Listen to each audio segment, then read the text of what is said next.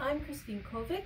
I'm professor of anthropology in the Department of Social and Cultural Sciences, and I'm going to say a few words about Blackboard.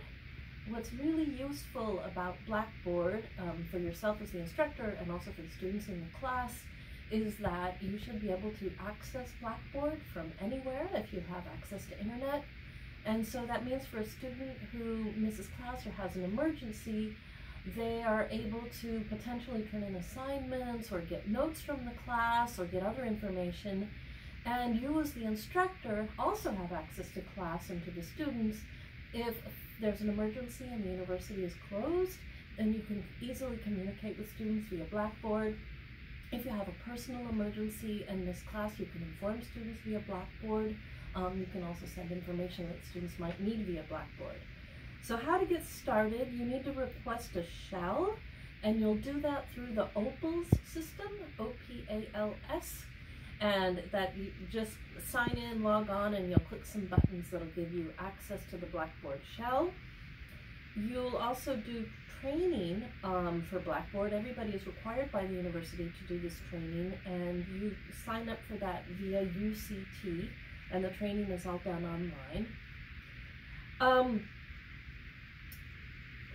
You can put syllabi, you can put handouts, all kinds of information about your class. You can even put links to videos in Blackboard. And if you do so, then you don't have to make copies for your students. They'll all know where they are. If they want to print things, they can, but some students just like to have it in one place electronically. You can also receive assignments. There's an assignment tab on Blackboard, so you can create and receive all the assignments or some of the assignments via Blackboard for your class, which has another advantage. You can't lose them. And again, if for some reason a student has an emergency, can't make it to campus to turn it in, they can still turn it in via Blackboard. So it has a lot of great features, and if you do some research, you can look into more of the details of what happens with those features. When the semester's over,